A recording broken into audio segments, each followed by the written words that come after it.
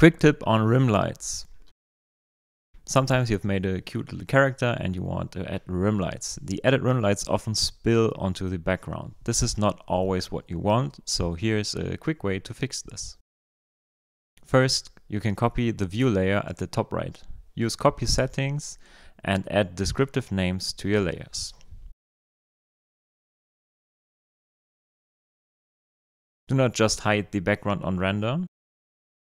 As we can see, this will not clip the geometry correctly and you will have intersecting elements over the background. Set the background collections view layer to set holdout instead, which you can find in the view layer options. And this will gray out all of the affected objects in the viewport. Now you can see the background gets rendered and the character above with added rim lights is composited correctly onto the scene. For anyone that needs the compositor node setup, here's another look at it. Remember, you do not need the extra dot, you can just connect the nodes directly.